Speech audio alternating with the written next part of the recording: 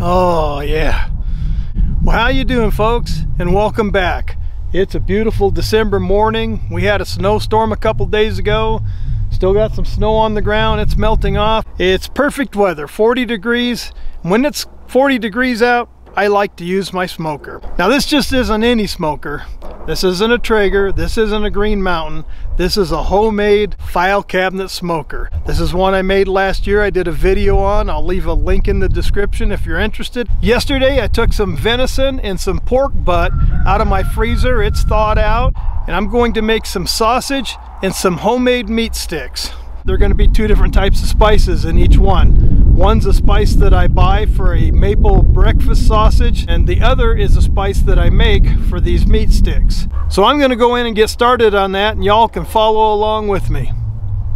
I'm grinding up some venison and some pork, and I'm going to make me some homemade sausage. I'm going to make some breakfast sausage, and then I'm also going to make some of those meat sticks. First thing I'm going to do is grind everything together, then I'll split it up. I'll decide how much of it's going to be homemade smoked meat sticks. I normally make jerky, but I'm trying something else. Let's see how that's going to work out. I'll let you know. There's a total of 20 pounds of the coarse ground meat. There's 18 pounds of pork and venison and 2 pounds of pork fat. Adding fat to any sausage will always make it better, and pork fat just tastes better. Now this is a maple flavored breakfast sausage. This is enough to do 25 pounds. I have 10 pounds of ground pork and venison in here, so I've got it measured out to make 10 pounds of it. Just kind of sprinkle it over. You gotta put on some gloves and mix it up.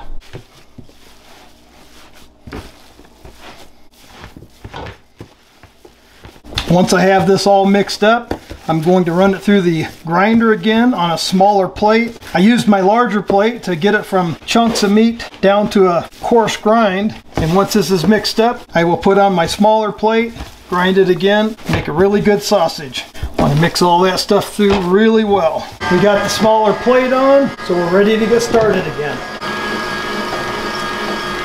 I ended up making a little bit more of this maple breakfast sausage than I thought. Each one of these Ziploc bags has 2 pounds in it. These I've already frozen, taken out to my deep freeze. This is going in the refrigerator. And now I will get on with the homemade meat sticks. These are meat snacks made out of venison and pork and some spices that I put together. So I'm going to get those made and get them put on the smoker.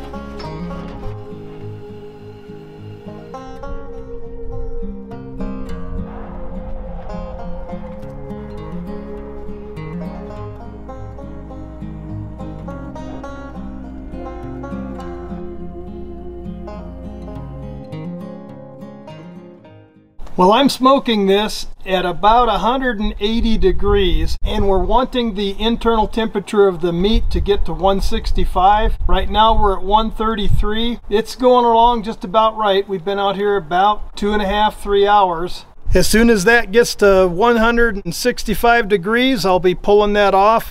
One nice thing about being here in northern Colorado, we got some pretty nice neighbors. Let's see if I can turn my camera around and introduce you to one of them. Let's get this camera off here. Hang on.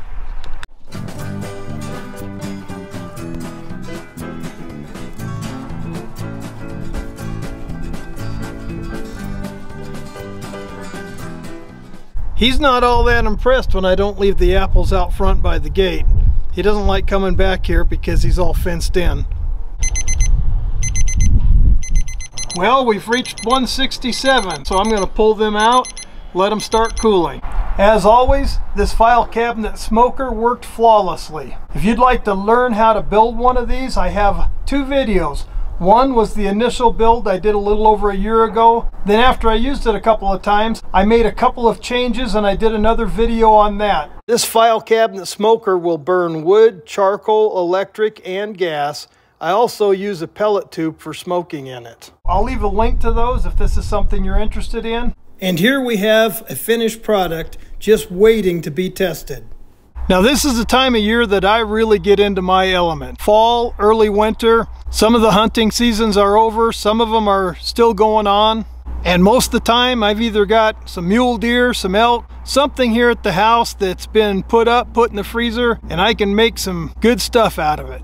Normally I'm making a lot of jerky. I got a lot of friends that like it. I send it out to them. They enjoy it. But this year I wanted to try something different. Made a couple different types of sausages. I made some maple flavored breakfast sausage, and I made some of these meat sticks. And we had the breakfast sausage yesterday morning, and my wife loves it. I love it. So that's a good thing. I did well with it. The meat sticks are a new thing, first time for making them. Kind of like Slim Jims, but my own recipe. I came up with this recipe, put some spices together that I liked, and I went ahead and made them. I've got some of them cut up into pieces, and what kind of video would this be if I didn't at least eat something in front of you?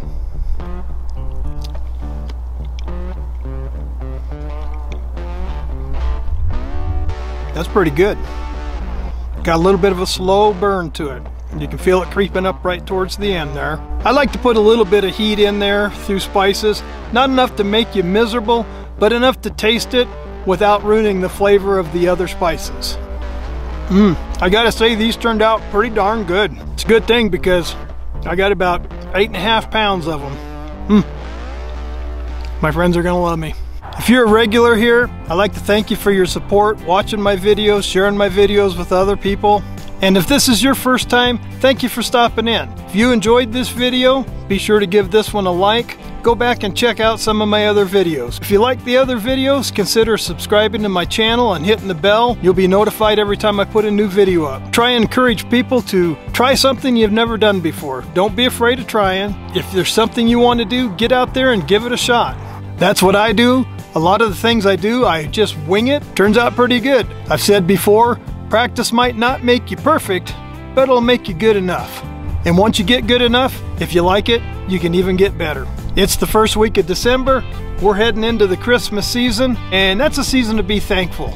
I appreciate the grace that God has shown me over the years, and I'm thankful that He sent His Son Jesus for all of us. So I'm going to enjoy the Christmas season because I know the reason for the season. And as always, thank you for watching. Make your life an adventure, and God bless. These are good.